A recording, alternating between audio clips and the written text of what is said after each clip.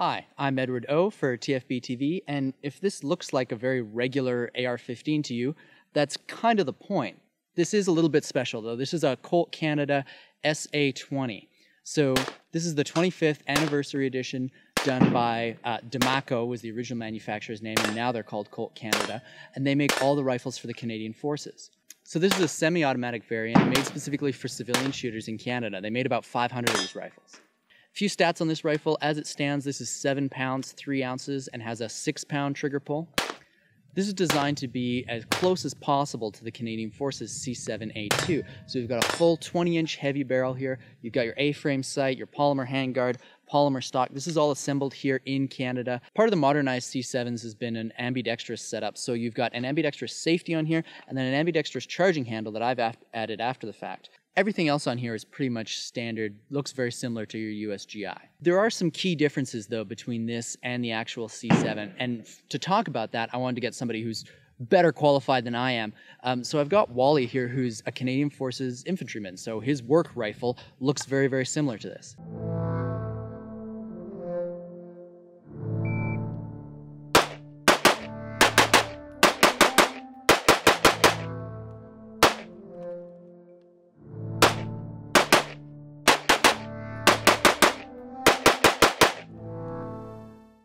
How long have you been shooting a C7 rifle? I've been shooting a C7 rifle. When I got in, we were still shooting with the A1, so that's the full black rifle with the fixed buttstock that was exactly 1 meter long.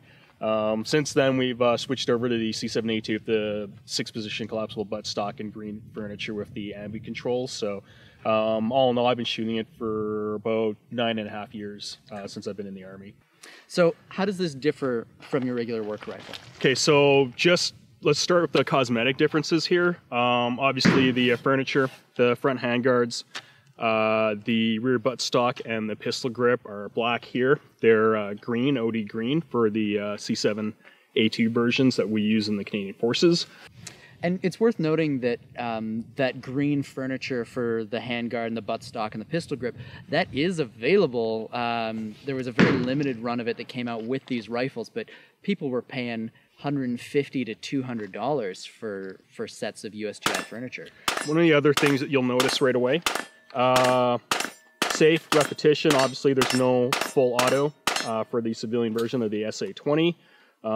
As you also note over here, on the C7A2, we have an ambi magazine release, which you don't have here. It's just on the right-hand side.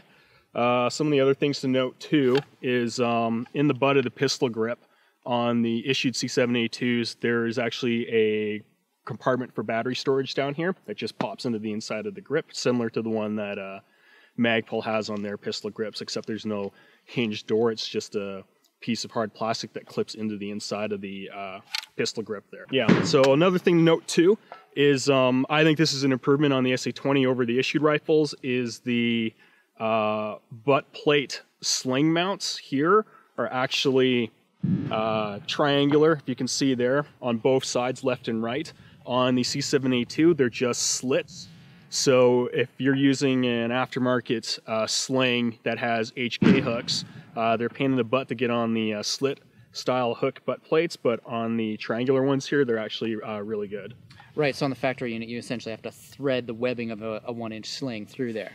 So some of the differences on here are fairly obvious, even to somebody like me. I can see that there's a Troy sight that's been retrofit on the rail there. What's the factory? The factory rear iron sight's just one that KDEX makes, okay. And it's not a flip up. Well, it's not a flip up, but it does have the large and small peep sight that you can flip in between. Right.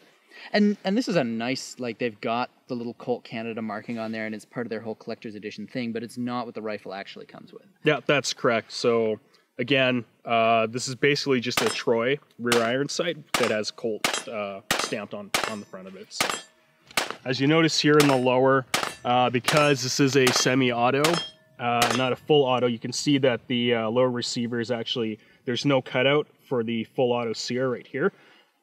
Which is good. Keeps it nice and legal for civilians. One of the other things to note here that the SA20 does have, along with the C7A2, is this little piece of rubber that's wedged in the back here just behind the rear takedown pin. It's called the AccuWedge. The idea is this little piece of soft rubber is wedged in just behind and below the rear takedown pin.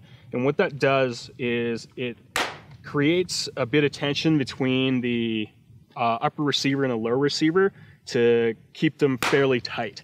So what happens is over time, especially with our issued rifles, for example, my issued rifle was made in 1986, so it's been through like tens of thousands of rounds. Over time, metal parts kind of get loose, and what the AccuWedge does is it keeps the upper and lower receiver fairly tight, so there's no disturbance and kind of jiggling when you're firing, right? So you also have to keep in mind that the barrel and the handguards, these handguards aren't free floating. So anytime you're grabbing it in whatever shooting position you're in, however you're grabbing it, whether you're holding it or in a twisting motion, depending on you're doing it, will affect the outcome of where your round lands. So the AccuWedge kind of helps reduce that by keeping your upper and lower receiver tight. Yeah. This bolt is actually better than the issued one, primarily just in the where the extractor is. So if you take it apart and you look at the extractor spring, there's actually, it's an enhanced extractor spring with the rubber O-ring in it, whereas the issued extractor spring is just the flat metal spring on it. So what it does is it enhances reliability for ejecting rounds when you're shooting. And it's worth noting also that on these, they have done a pseudo semi-auto bolt, right? That we don't have the perfect flush.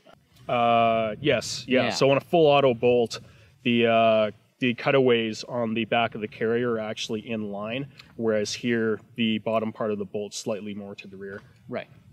So the other thing that we've got out here, and I've done reviews on this before, is Colt Canada's upgrade from their C7, C8 platform is what they call the IUR, which is their integrated upper receiver. And I did a whole video on that back on my own channel, but also on TFB in January.